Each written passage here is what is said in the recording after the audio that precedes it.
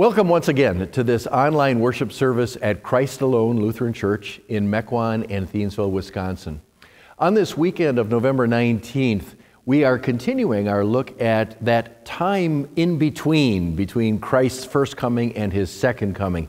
And it's a special time for us. Today, especially focusing on what are we doing during this time. The Lord has much to say about that. Let's begin today by singing our opening hymn, Rejoice, Rejoice, Believers.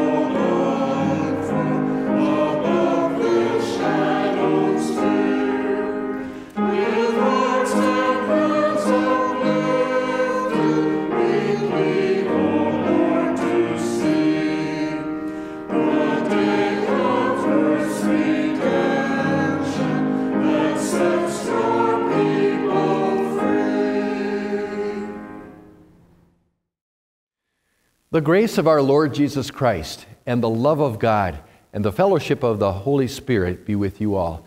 Amen. God invites us to come into his presence and worship him with humble and penitent hearts. Therefore, let us acknowledge our sinfulness and ask him to forgive us. Holy and merciful Father, I confess that I am by nature sinful, and that I have disobeyed you in my thoughts, words, and actions. I have done what is evil and failed to do what is good. For this I deserve your punishment both now and in eternity. But I am truly sorry for my sins, and trusting in my Savior Jesus Christ, I pray, Lord, have mercy on me, a sinner. God, our Heavenly Father, has been merciful to us and has given his only Son to be the atoning sacrifice for our sins. Therefore, as a called servant of Christ, and by his authority, I forgive you all your sins, in the name of the Father, and of the Son, and of the Holy Spirit. Amen. In the peace of forgiveness, let us praise the Lord. O Lord, our Lord, how glorious is your name in all the earth. Almighty God, merciful Father, you crown our life with your love. You take away our sin. You comfort our spirit. You make us pure and holy in your sight.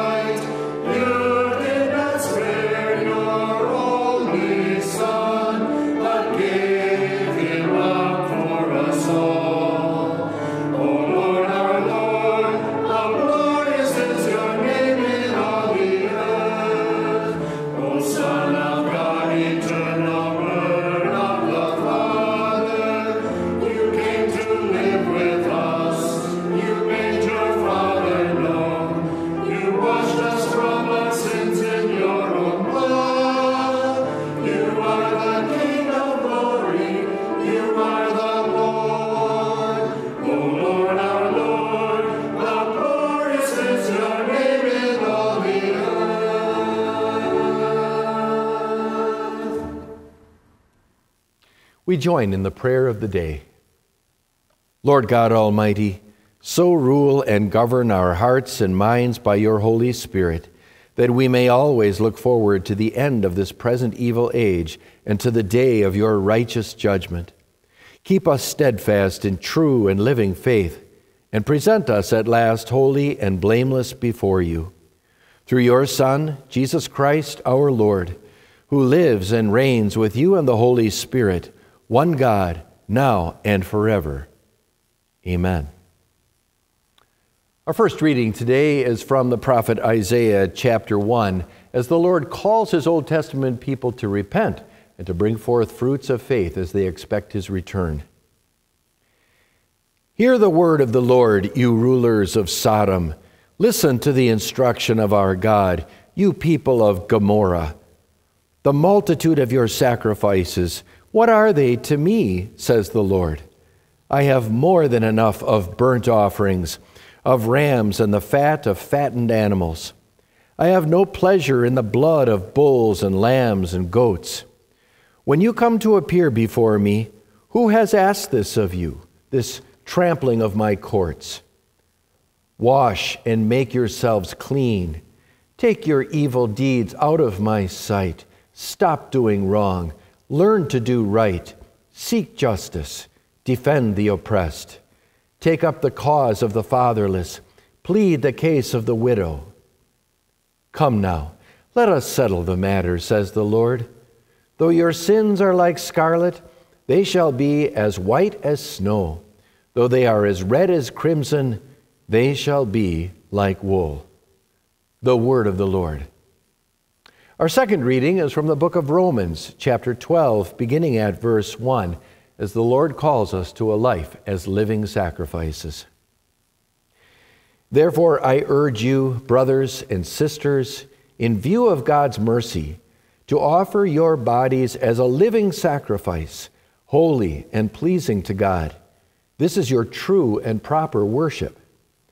Do not conform to the pattern of this world, but be transformed by the renewing of your mind. Then you will be able to test and approve what God's will is, his good, pleasing, and perfect will.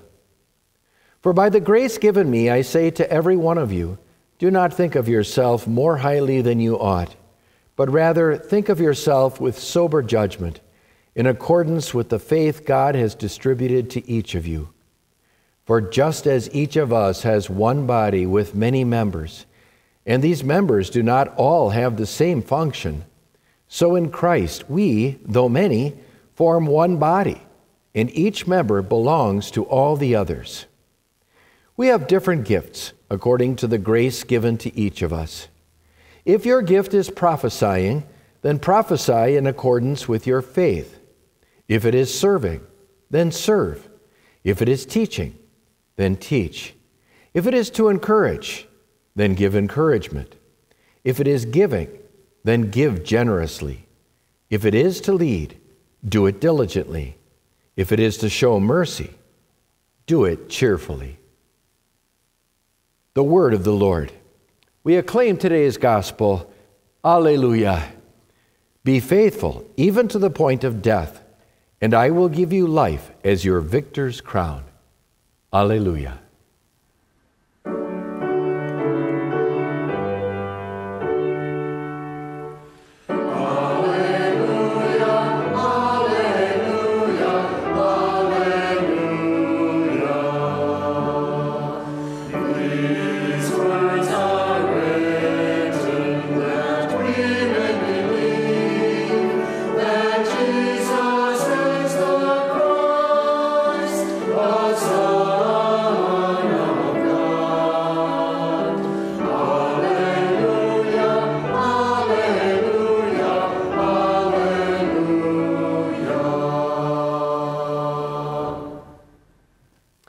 Today's gospel is recorded in the Gospel of St. Matthew, chapter 25, beginning at verse 14, Jesus' parable of the talents. This will also serve as the focus for today's sermon. Again, it will be like a man going on a journey who called his servants and entrusted his wealth to them. To one he gave 5 bags of gold, to another 2 bags, and to another 1 bag, each according to his ability. Then he went on his journey.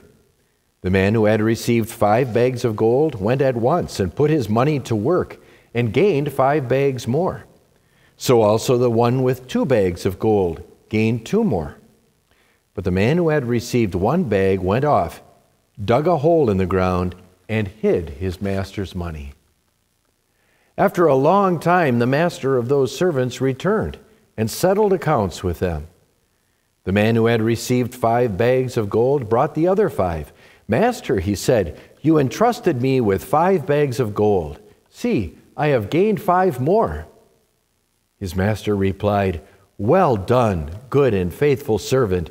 You have been faithful with a few things. I will put you in charge of many things.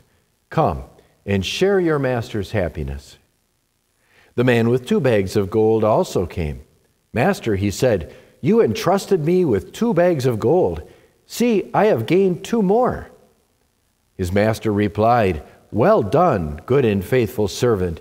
You have been faithful with a few things. I will put you in charge of many things.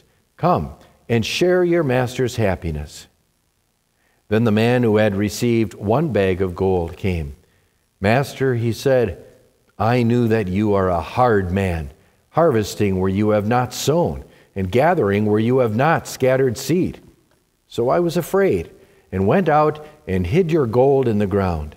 See, here is what belongs to you. His master replied, you wicked, lazy servant. So you knew that I harvest where I have not sown, and gather where I have not scattered seed? Well then, you should have put my money on deposit with the bankers, so that when I returned, I would have received it back with interest.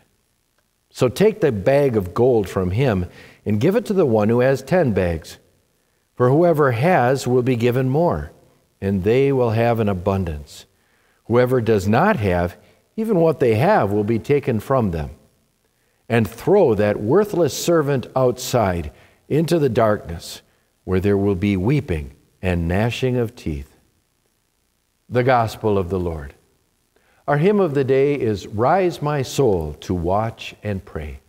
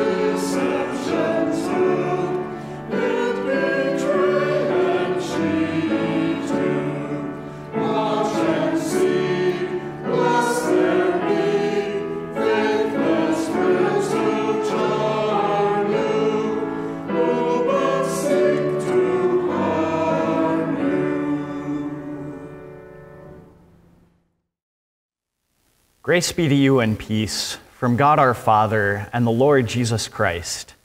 Amen. Dear sisters and brothers in Christ, were you scandalized by today's gospel? Were you confused by the parable Jesus told? Were you frightened, perhaps, when Jesus said, "Whoever has will be given more. Whoever does not have, even what they have will be taken from them"? Speaking for myself, The parable of the bags of gold has always struck me as odd. We all know that God's grace is free. We don't earn or deserve it. So doesn't Jesus' parable present a kind of distorted view of salvation? When the faithful servants are congratulated and rewarded for doubling their master's money, Jesus seems to suggest we can do something for our salvation. And again, when the master condemns the third servant for being wicked and lazy because he didn't gain any returns, how does Jesus want us to understand this parable?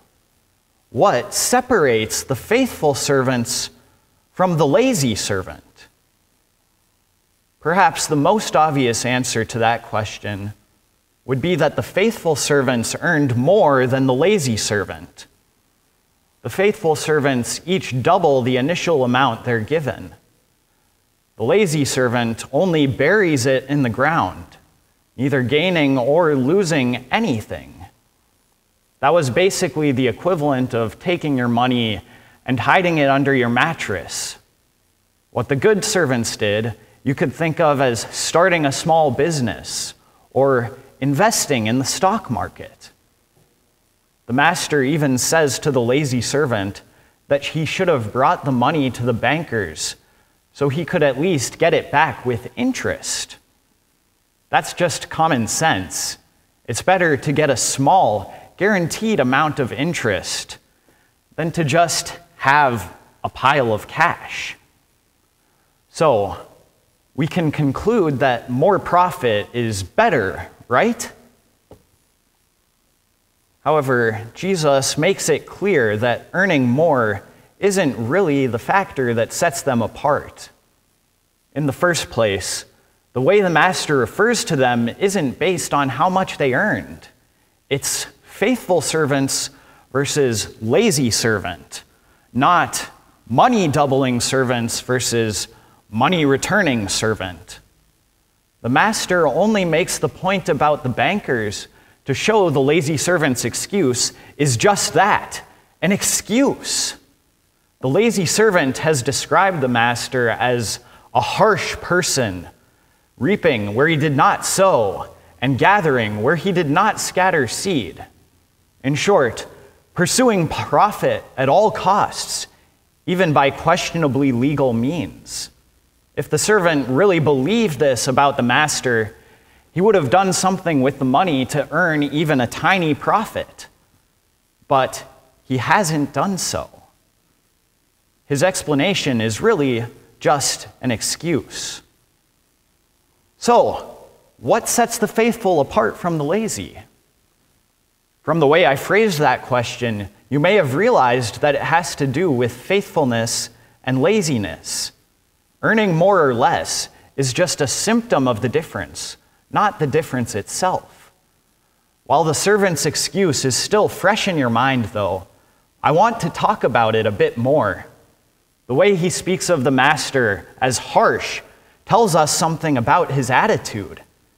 And as we apply the parable, about the way this kind of person views God. It sounds like the lazy servant would argue the master isn't fair in entrusting his possessions to his servants. Perhaps he views the master as too demanding. Perhaps he doesn't want to bear the responsibility.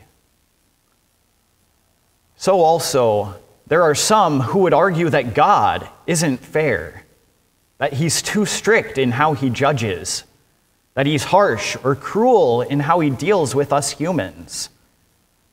You may think you would never view God that way. But wait just a minute.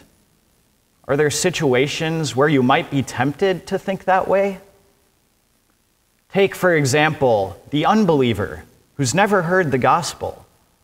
Is God justified in condemning that person? Many say no, that it would be contrary to God's love and grace. A loving God, they say, wouldn't send someone to hell without at least giving them a chance to believe in him.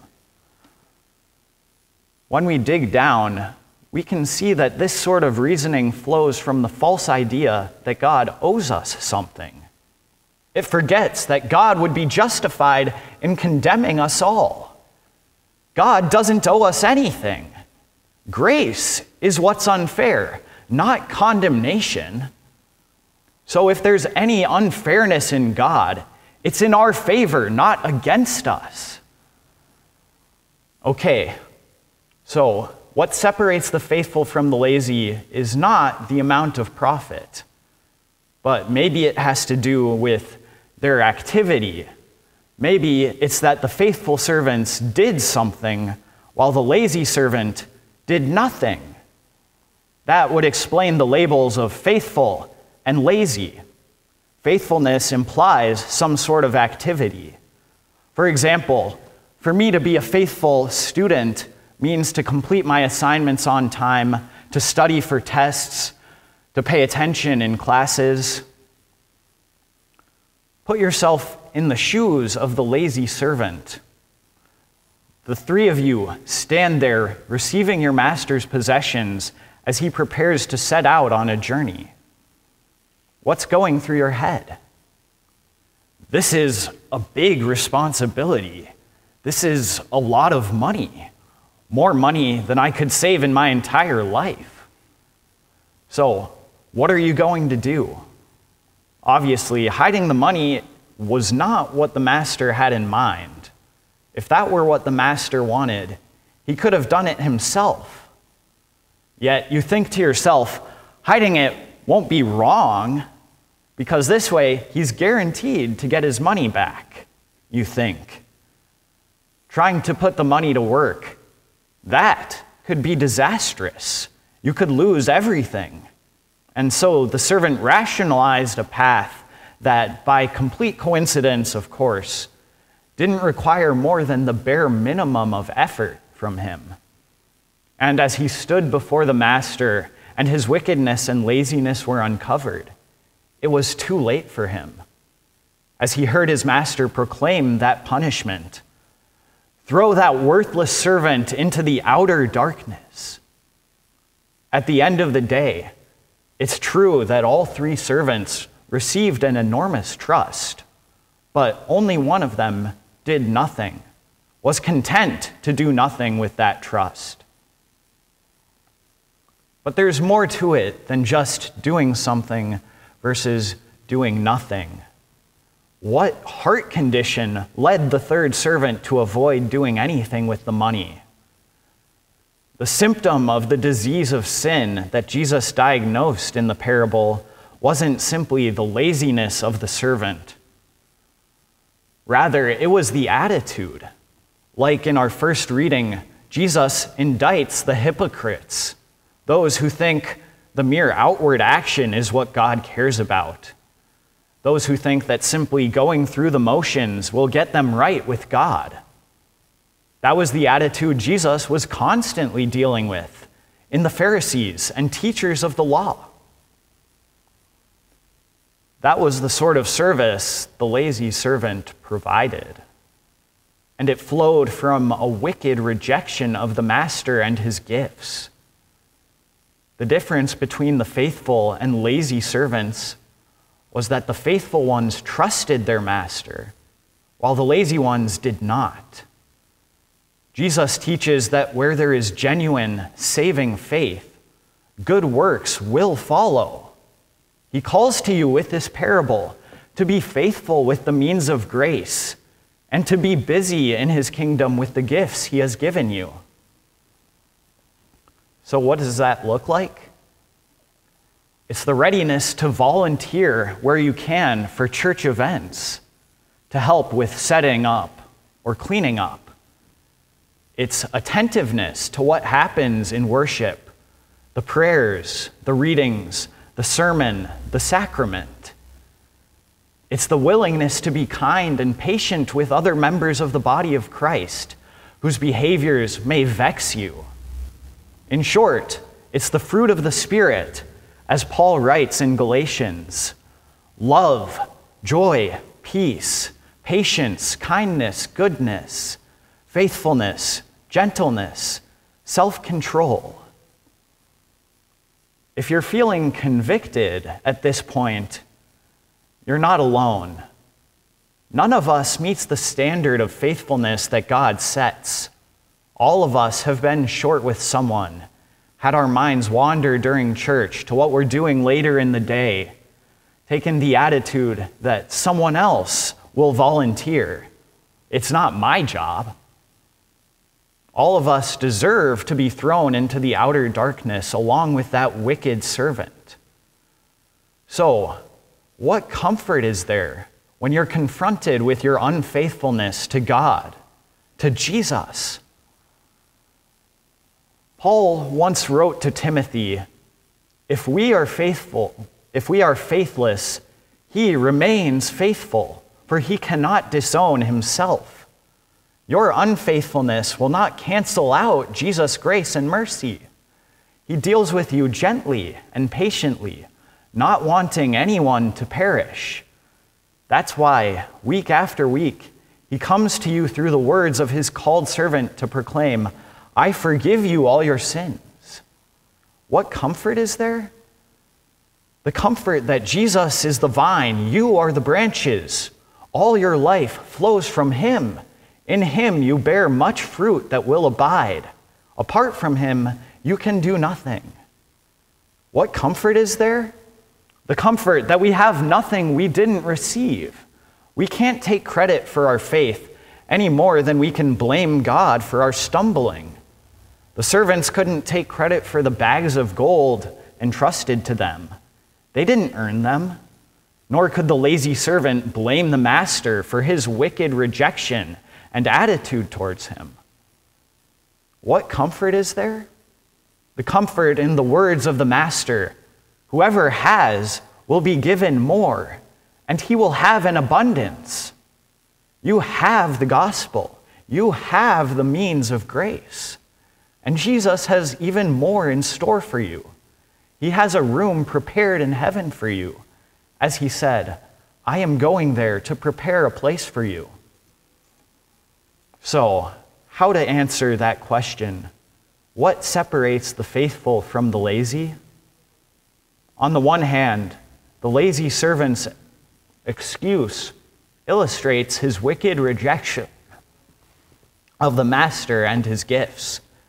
That rejection corresponds to unbelief. On the other side, the faithful servants are those who have their master's gifts. Those gifts are all grace, not something they earned. They don't view the gifts as a burden, a heavy, oppressive load, but as a joyous treasure.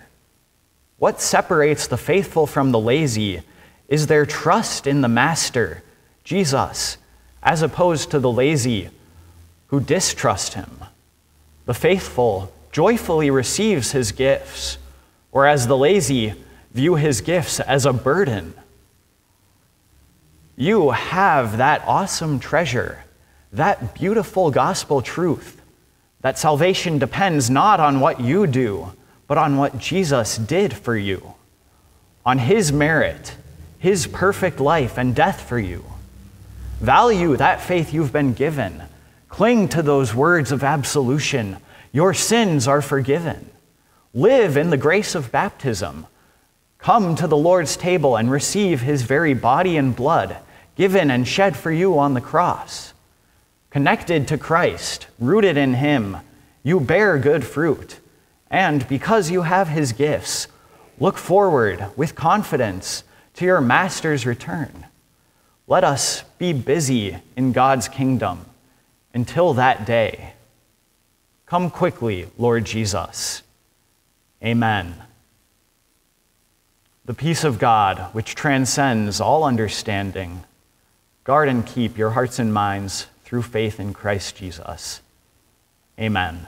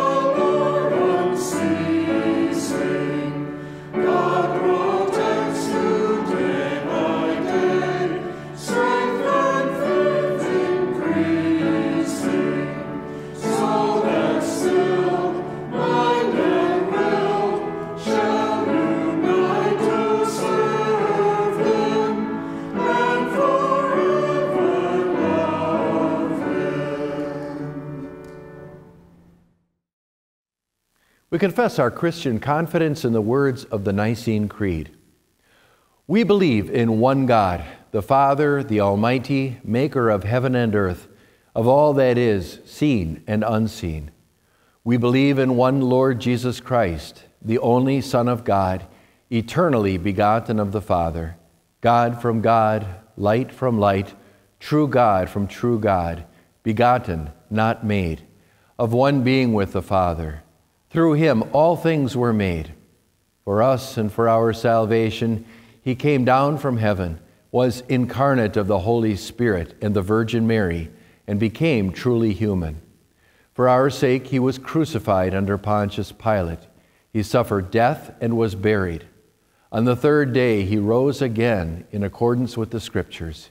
He ascended into heaven and is seated at the right hand of the Father. He will come again in glory to judge the living and the dead, and his kingdom will have no end. We believe in the Holy Spirit, the Lord, the giver of life, who proceeds from the Father and the Son, who in unity with the Father and the Son is worshiped and glorified, who has spoken through the prophets.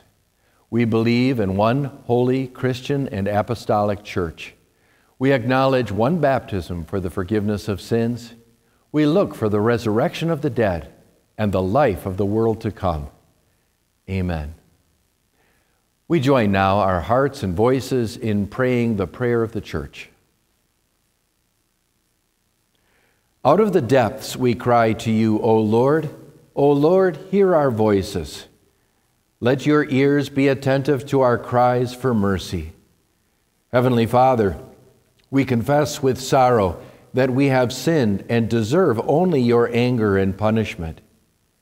If you kept a record of our sins, we would surely be lost. We confess with joy that your unfailing love has redeemed us. Our hope is in you and in your full redemption. Around us we see the birth pangs of the last days: war, famine, earthquakes, false prophets, spiritual apathy. Use these signs to remind us that we do not know the day or hour when Christ will come again. Keep us faithful to your word. Send your Spirit to strengthen our faith so that we are always prepared for your Son's return as judge. Make us faithful in sharing your word and cause many more to put their hope in you before the end comes. Use us, our special gifts and unique abilities, to work hard in your kingdom to attract others to the light of your gospel of salvation. Bless the labor of our church family. Let us work while it is day, before the time comes when no one can work. Heavenly Father, we eagerly wait for Jesus to come back and make all things new.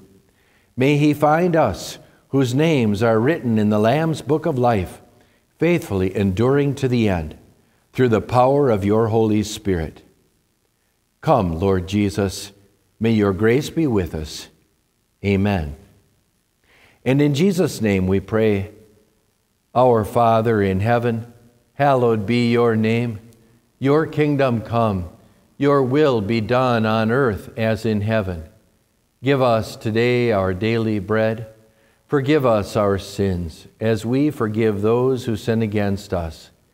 Lead us not into temptation, but deliver us from evil. For the kingdom, the power, and the glory are yours, now and forever. Amen. Brothers and sisters, go now in peace, live in harmony with one another, serve the Lord with gladness. The Lord bless you and keep you. The Lord make his face shine on you and be gracious to you. The Lord look on you with his favor and grant you peace. Amen. We close by singing The Church's One Foundation.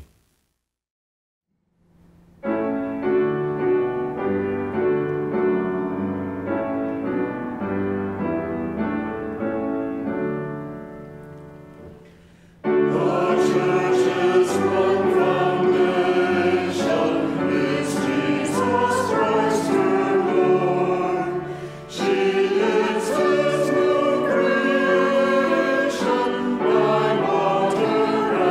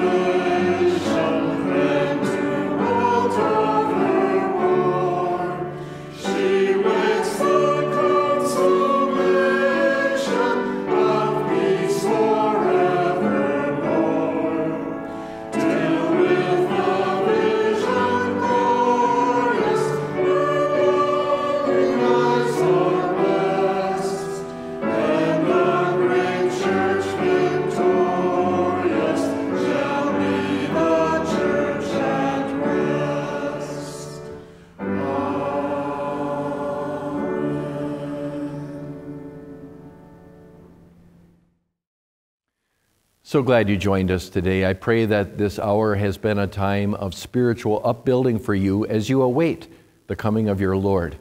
Thank you so much for your support of this ministry too, whether it's financially or whether it's by sharing these videos with others. We're glad for the spread of His kingdom as we look forward to seeing Him face to face. God richly bless you as you continue to look to His coming.